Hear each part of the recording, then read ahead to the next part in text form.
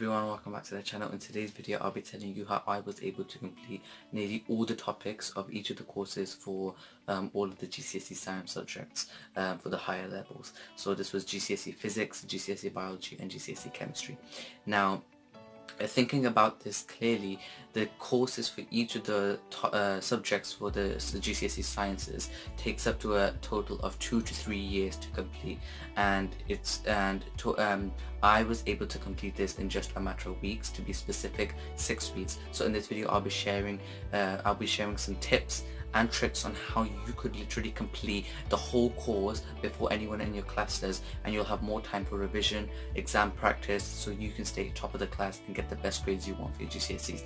Now before we start the video, I want you to really hit that subscribe button and that notification bell so you are notified for all the videos that I make, and hit that like button as well if you enjoyed the video. Comment down below on any other GCSE video content you want, and check out my 11 plus playlist if you haven't already for mastering the 11 plus exam preparation. So let's get into the video. Now I was able to complete the courses, as I said, for each of the science subjects. That takes 2 to 3 years on an average if you're in school. And what I did was I took advantage of the online learning that we had at home.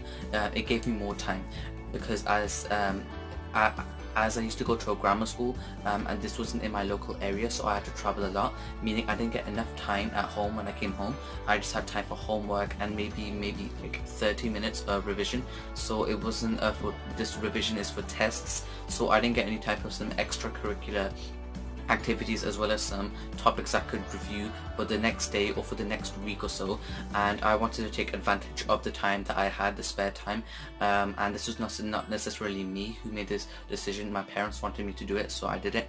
And what I basically did was made a strict but simple timetable. So all I did was got a piece of paper, drew some lines on them, and it just made a timetable for me that every week on the weekends I would have a test of 2 chapters, not 1, 2 chapters for each of the science subjects. So not GCSE physics, chemistry and biology all in 1 week, just one of them, as well as one not so important subject, maybe French, maybe computer science, and English, grammar checking. But computer science is not as important as it will be in the next year, as I haven't fully started the GCSE course for it, as I'm not in year 10, and that's the rule in my school.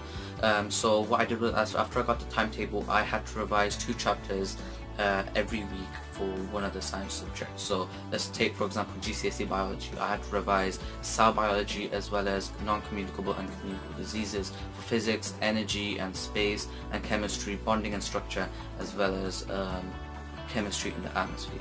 Now it does seem like a lot, and it is actually a lot, and it was all too much for me. It was overwhelming, and at first I was like, no, I can't do it, I need to do only 1 chapter. And even when I did that, it was just too much, so I had to stay committed. And what I just did was I started revising. So first my technique was to read the pages, then understand it, and then I tried to take out the key points and revise them up by heart, because when my parents or my family tested me, they tested me on the questions on that page, which I necessarily didn't take that much time on because I had so much to revise. But after a few tests, I learned that it's important to go through the questions as well, and there was also some exam questions on the back of that book. Now if you're wondering which books I use for this GCSE science subjects, hit that subscribe button and notification bell so you're tuned in for the next few videos in which I'll show you which science books I use. And I'll tell you a quick hint: it's not the GCSE CGP science books, as I believe they're not the most effective, but more of that in the next future videos. So what I did was, after I revised that, I necessarily wasn't ahead of it. Like, I didn't have a few days to go through everything that I revised. I maybe had like 30 minutes left before I used to complete it. So I completed everything bang on the day that was a test. And I'm also going to give you a review on if this is really effective if you want to stay on the top of the class. Yes, of course, if you're capable of doing this, if you know that you have the time, if you know that you are interested of going ahead of the topics, if you want more time for exam techniques and revision, then I would recommend it, because this is something I need to do. Because if I stay at the same pace as class, I believe I won't be able to perform as effective and as good as the people and I predict myself to do. So, and for that to happen, I need to revise and go through the topics quickly. Of course, this doesn't mean that I know everything right now. I might have forgotten some key topics for cell biology. I might have forgotten some of the key diseases for the infections and homeostasis chapters, but that's okay because at least I know the overall overall key topics and key knowledge, and after you have that pre-knowledge you're able to apply that to the current work that you're doing in school, and this is really effective. Now if you think you're not able to do this, then don't worry, this is not always for everyone, and it's challenging for me as well, but I was luckily able to complete it. Of course I don't continue that now. I do have 2 topics left for each of those subjects, maybe 3 for physics, as I didn't spend as much time as I did for biology and chemistry, but that's alright because I'll be able to restart this 6-week kind of timetable plan next year.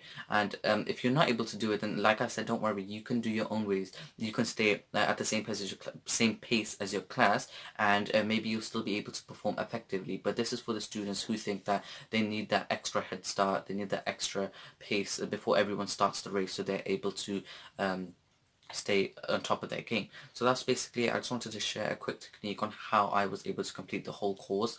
Thank you for watching this video. It's a quick video, but I just wanted to explain how I was able to do it.